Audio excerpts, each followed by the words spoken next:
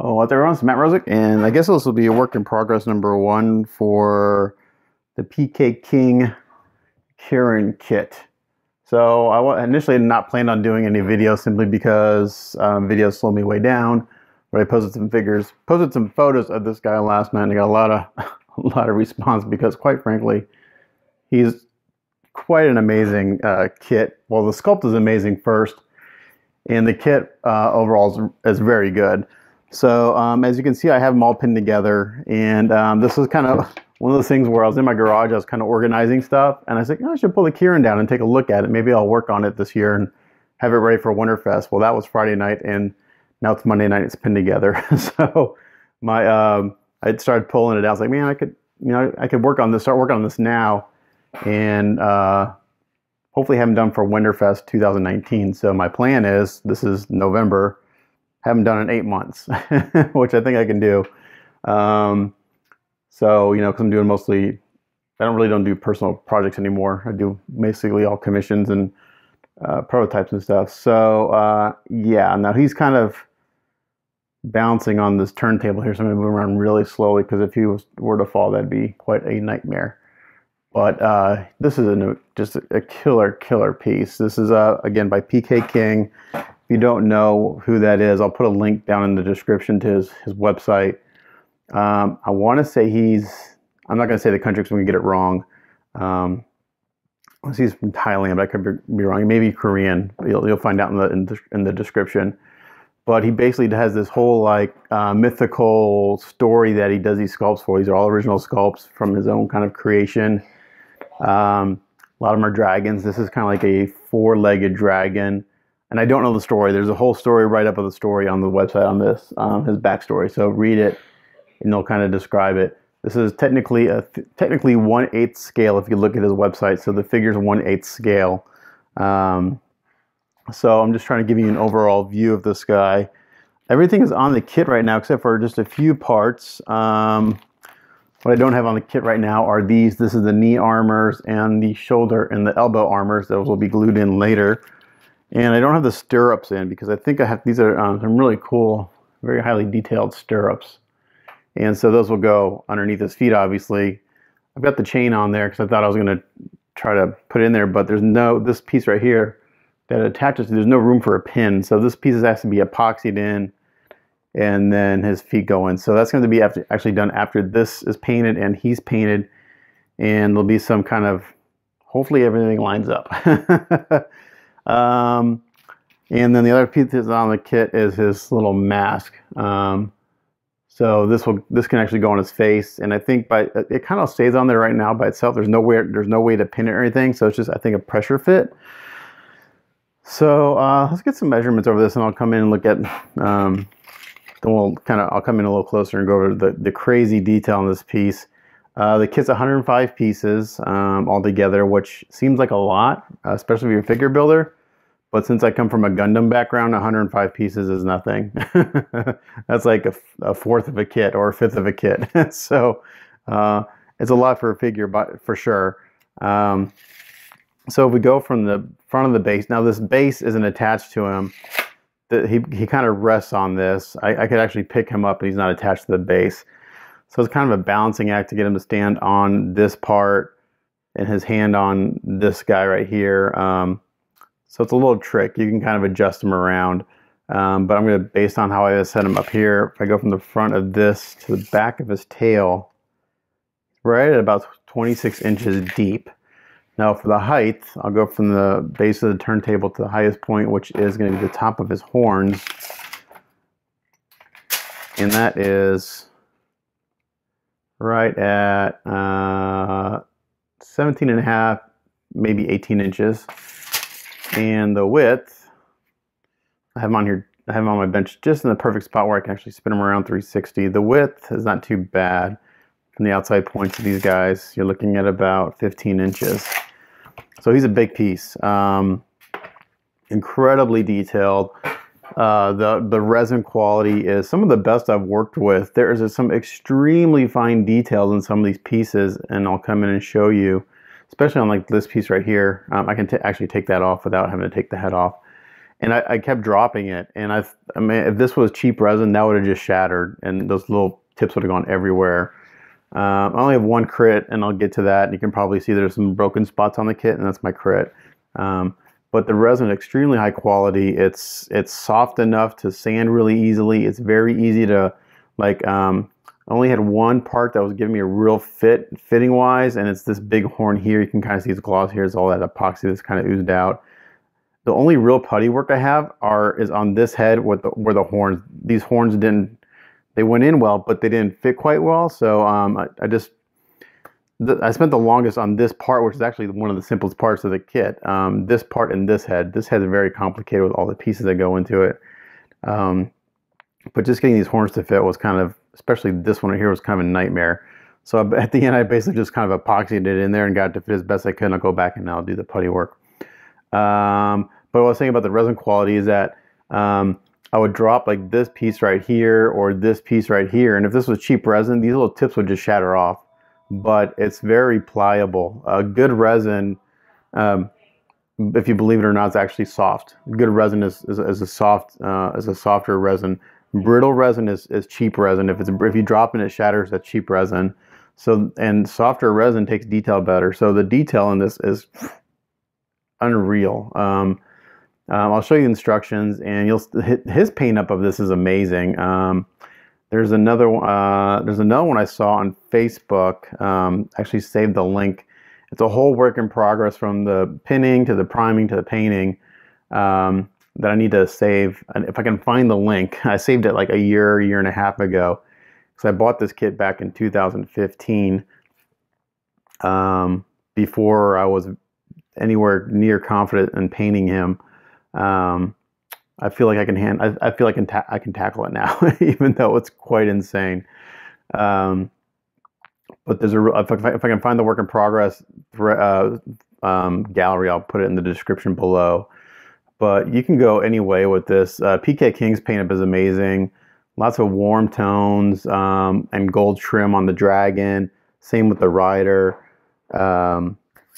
Just really, really amazing. The clear resin is a very high quality. Now the clear resin is a more brittle resin, but it's very clear. If you're seeing any yellow, like there's a little bit of yellow in there, that's because you're seeing the brass rods that I use to pin the tail together.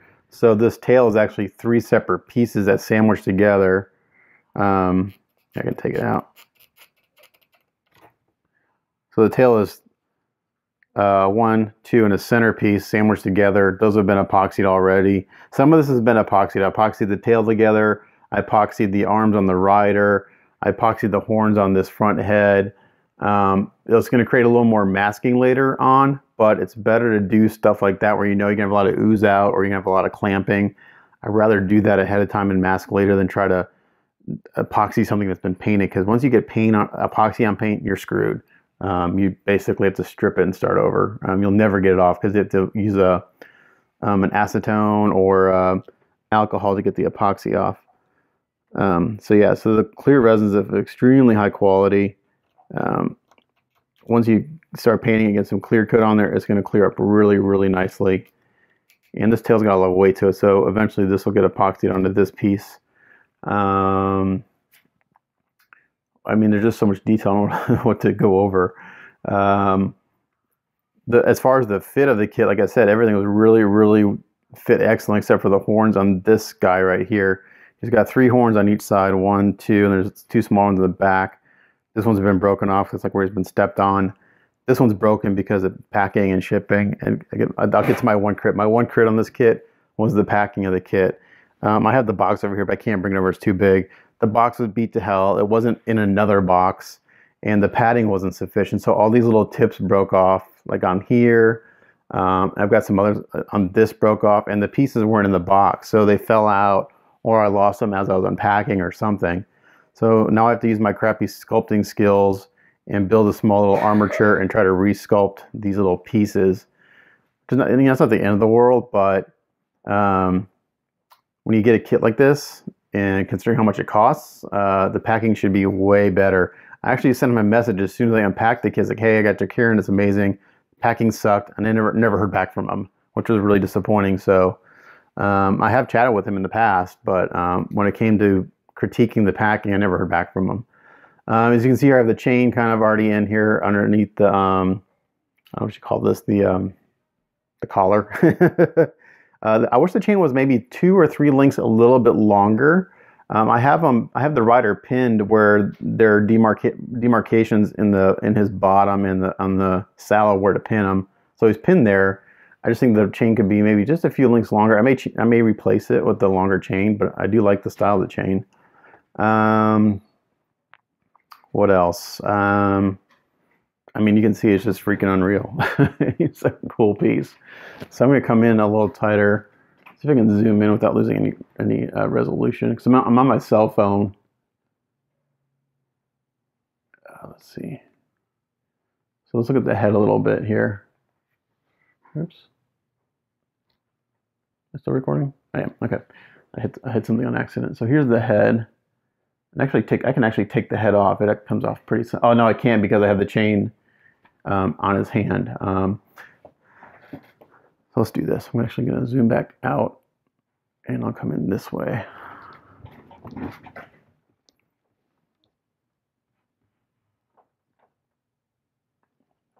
Off focus, yeah. So I'm sorry, I hit something and I stopped recording. So now I get to do this the hard way. So here's the head, insanely detailed.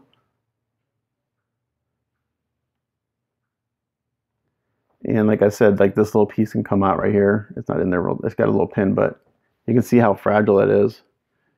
And I kept dropping it, and it never once broke. So this won't focus. Come on. There we go. And that goes right in there. I'll go over the instructions here in a second. Let's see, where's the autofocus button? There it is. Okay, autofocus. So there's the head. If we pan down a little bit, we can see kind of the detail on the legs. And these parts are a little tricky. Yeah, it took me a little while to figure out how those fit in. These are pinned. These can come off for painting. But these are a little tricky too. And also one of these were broken off. This middle part was broken off, so I had to pin that and epoxy it, which was a little tricky. I'm just going to come in and look at the rider. It's going to be tricky because I don't have me get my tripod down a little bit lower.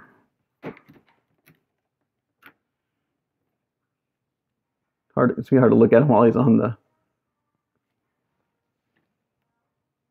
this, but let's get a little bit lower.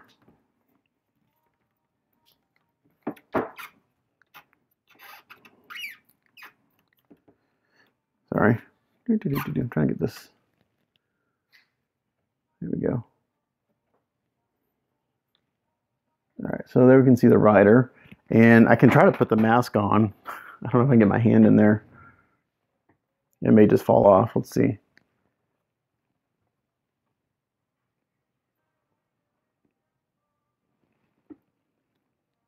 This little kind of helmet he's got on his head kind of helps keep it in place. I got that helmet on just with some blue tack. Because there's a place to pin it, but again, it's too small to actually put a pin in. Let's see, let me take this off. There we go. And then put this back on. I love it with that faceplate on. It's really cool. Again, it just may fall off. Anyway, you get the idea. It kind of goes like that over his face. So we can zoom in a little bit. So you kind of get the idea. So yeah, that's looking cool. I'm just going to take that off because it's going to fall off, and you can see his face. The sculpt on the face is beautiful. It's real simple, kind of fairy-like.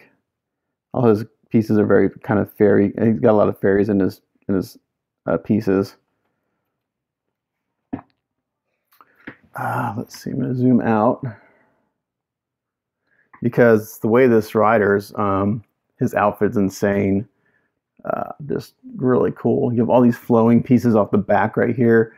Now these 3 pieces have been epoxied into this back plate. These can come off right now, but these will get glued on eventually. I'm trying to decide how much of this to like do a final gluing on, because I do want to take him to Wonderfest.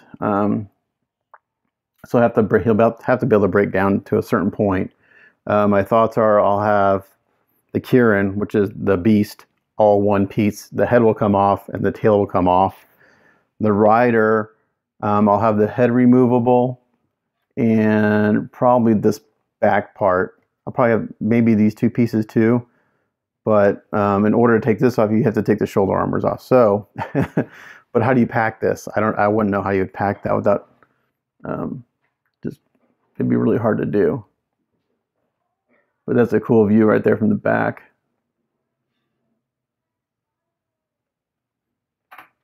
And then we'll come look at this side. I love all these horns coming off the back of his helmet. It mimics the horns on the dragon or the Kirin. It's really cool. And then we got his really sweet spear right here, which is has a dragon head on it. So I'm gonna spin this a little bit.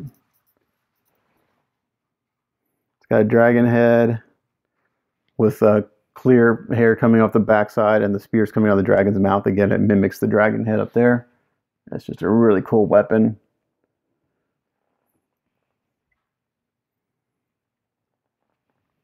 And then we'll look at this. I can come and look at his face a little more here. And I've done most of the cleanup on it. Seam line, mold line wise, there's very little. And what little I see, it almost blends so well into his the texture of the sculpt. I may not have to do anything to him. There's only one that so far I've really tried to get rid of, and it's on this front kind of shoulder right here. You probably can't see because I've started cleaning it up a little bit, but mold line wise, there's not a whole lot to take care of. I keep pushing something. Oh, I see why. Let's see, what else can I talk about? I don't know. He's just really, it's actually so detailed, it's kind of hard to see what's going on in the video. There's so much going on. His newest sculpt out, which is called White Tiger, is absolutely beautiful. I'll get that eventually. The great thing about PK King is he doesn't have edition sizes. What he'll do is he'll put a piece on pre-order, I think. And I think he's got to get 20 to 25 orders, but if you pre-order, you get 10% off. And on these pieces, that's a big deal. This is this kit is $850 shipped. So this guy's expensive. This is his most expensive piece, but in my opinion, for the sculpt and the amount of resin you're getting, I don't think it's too much to ask for that. His White Tiger's like $525, and it's beautiful. This tiger's like, I'll put a link. It's hard to describe his stuff. It's just so cool. So yeah, this is the Pkking Kirin. I don't know what to say. It's just cool. I do want to show you the kind of the instructions and stuff, because there really aren't instructions per se. Bring my camera over here off to the side. More of a checklist, and you kind of have to just kind of I'm off to the side of my workbench here where I normally don't video. So you get what you get for paperwork is you get a black and white, kind of like this thing. It just has a picture of what I have right now pinned together. Taiwan. He's in Taiwan. There you go. That's why it's Taiwan. I was wondering. I knew it was in a country where recasting was like terrible. So everyone's like, don't ever buy anything from Taiwan. Well, unless you're buying it from the original sculptor like PK King, you're okay. But don't buy a PK King recast from Taiwan. Get the original. And his stuff is so complicated. Recasting it would be a nightmare. Don't even play with that idea. And then in here you get a few basic instructions where some of the stuff goes. Like this tells you where the stirrup goes. This tells you where those little like flowing hair things go. One's supposed to go on one side because the way it drapes. I've actually got it draping pretty good right there, according to his reference photo. The one on the PK King on the Kirin's right side is a little funky. Close up of how the spearhead goes together. There's two teeth that were casted separately here.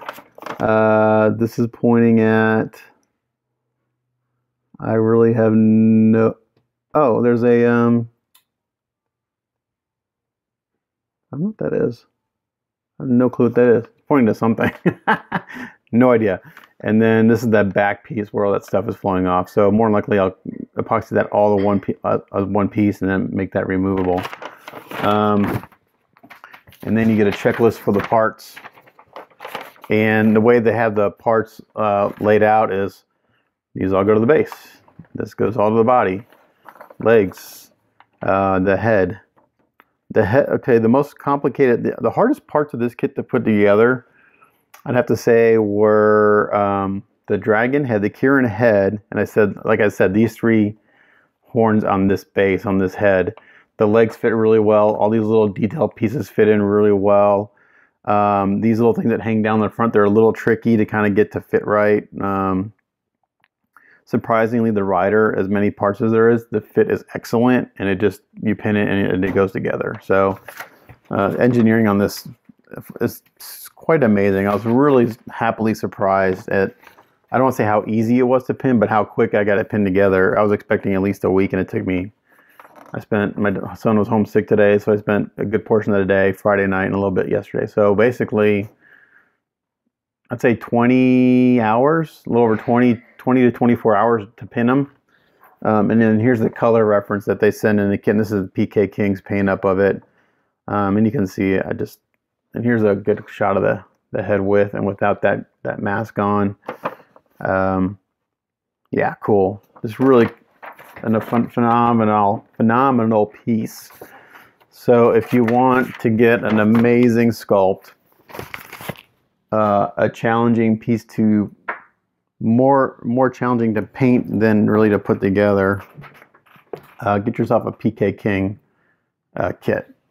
I don't think you'll be disappointed.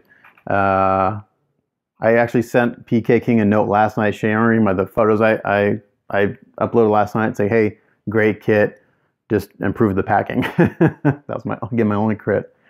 So I've babbled on long enough about this piece, but like I said, it's pretty freaking cool. This is about the same size as, for all you statue guys, I do have a reference close by. I have a Xeon Art Flash piece right here that I've been kind of fiddling with a little bit. Yeah, let me see if I can move the Kirin without destroying them. Give me 1 second.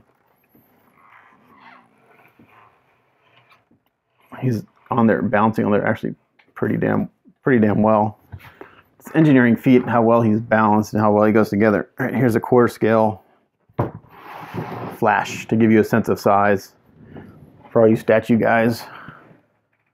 About the same size as a quarter scale flash in a running pose, I guess, is a good reference size. So there you go. All right, that's the PK King Kirin. Get one. They're awesome. As always, thanks for watching. It's Matt Rosick. Catch you guys later. Bye.